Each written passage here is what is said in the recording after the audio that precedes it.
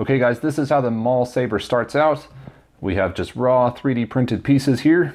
Now before we do get started, I want to mention that I do sell this print in my shop online. I designed and made free these files online, so I'll be sure to include a link to them as well in the description. So check that out if you want to complete this project on your own and feel like supporting the channel. I really appreciate it. So the Maul Saber is a bit unique in that it has two emitter ends connected to the main body. It also has pieces of old Inquisitor lightsabers, so it's quite a unique saber. So some of the materials that we have, I've got some clippers just to make sure that the pieces all fit together. We've got some cyanoacrylate super glue. This stuff bonds pretty quickly, so we're going to use that in conjunction with E6000, which is a much stronger glue, but takes a lot longer to fully cure. We're going to use those two together to make sure our print stays together as it's curing. We've also got sandpaper glued to a flat wooden board. We're going to use this on some of the edges. Since this saber doesn't have interlocking pieces, we're going to need to make sure that the edges between the pieces are flush and will bind well with our glue. So the first thing we're going to want to do is sand all the edges to the saber, both of the emitters and then both sides of the main body here. So just take a piece and run it flat along your sandpaper board. This is going to make sure that your pieces fit very closely together. It's also going to help our super glue here bond a lot faster. Okay, now that we have all the pieces we need sanded, let's start applying our glue. I'm going to apply a small dab of E6000 along the inside of each end. And then we're going to use super glue along the outer edge. So just bring your pieces together, and you're going to want to hold it for probably 30 seconds as that super glue fully cures. Applying a bit of pressure does help it cure faster. Okay, that feels like it's on there pretty well. Now we're going to do the same with the other side. Okay, now that we have our main body assembled, we can start putting in the little accessory pieces. Now there are grooves cut out of this top piece, so these should slide in and fit together pretty well. But we have the cutters here just in case we need to make, like, clip off the edges to these small pieces. We're going to apply just a little bit of super glue because these pieces should friction fit together pretty well, but we'll add a little bit of glue anyway. Okay, I am going to cut off the bottom corner of this guy just to help him slide in a little bit fast, or a little bit easier. Okay, there's one claw down. Now let's do the same to the other side. Okay, great. We got both claws in. Now all that we have left is this little ring piece. So for this, we're definitely going to want to apply a bit of super glue since the friction fit isn't as close as the claw pieces. And this piece will just slide right in. There we go. We have got a fully assembled Maul lightsaber. I like it. So now, like I said, we're going to wait around 24 hours for the glue to fully cure and for this piece to be real solid before our next step, which is going to be smoothing and sanding some of these 3D printer lines. It's not exactly necessary, but it'll make our paint job a lot smoother and a lot better. So that'll be the next step. Let's get to it. In order to fill in some of the 3D printer lines, we're going to be using a Rust-Oleum filler primer. The stuff comes out like a kind of really thick spray paint, and it's going to really fill in some of those 3D printer lines for us. You're going to want some lung protection as well as gloves. Now my kind of strategy for this is to apply it pretty closely.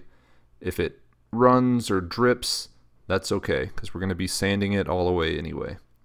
I typically do 2 to 3 coats, waiting about 20 minutes in between each coat, and then giving it like a full 24 hours before I start sanding to really give it the time it needs to cure.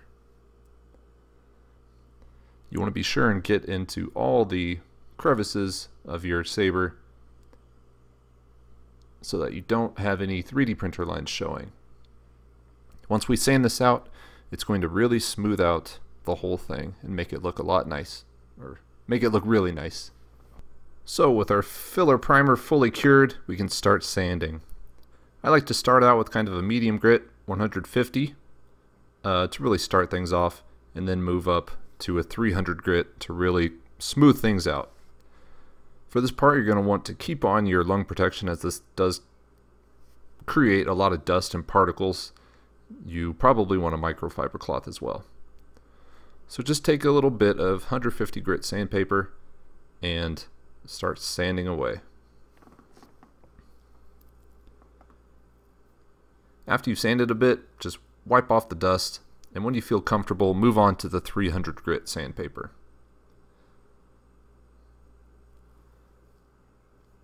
You can kind of see me doing some twisting motion with the sandpaper to really get those cylinders really smoothed down. I found that's a good way to do it. It's very effective. But you also want to get to all the little spaces inside, so that's why I like to do it with a small handheld piece of sandpaper instead of like a machine or something. So once you have it sanded down to a pretty good smoothness, we are going to grab some black spray paint and paint this whole thing with it. The black spray paint is going to act as our base for our next step, which is going to be painting it silver. So just do 1 or 2 very light coats. You don't want to have any runs or streaks in this paint, so take it kind of slow. If you do create runs, all you have to do is wait for the paint to dry and then sand it again. Do the 150 grit and then back to the 300 grit, and then paint over it again.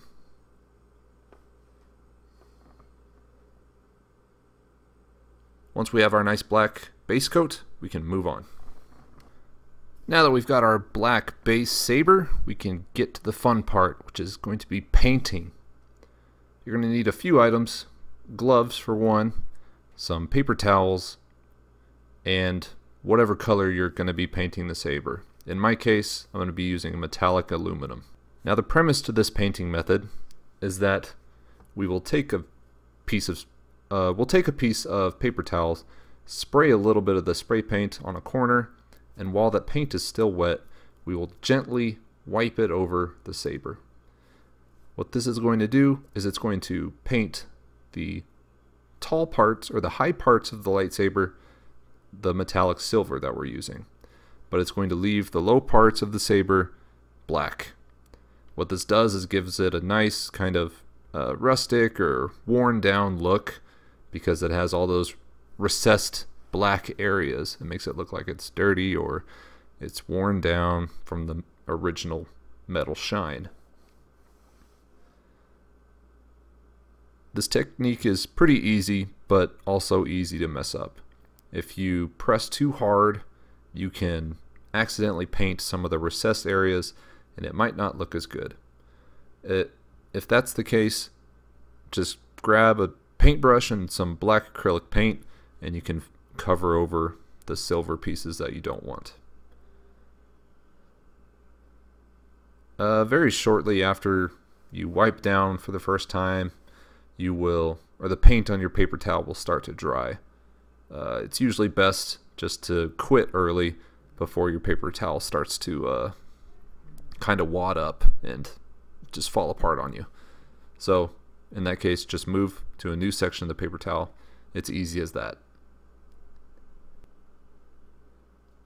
Well, there you go, guys. There is our Maul Saber. It's got a few places I can touch up, but that's not a big deal.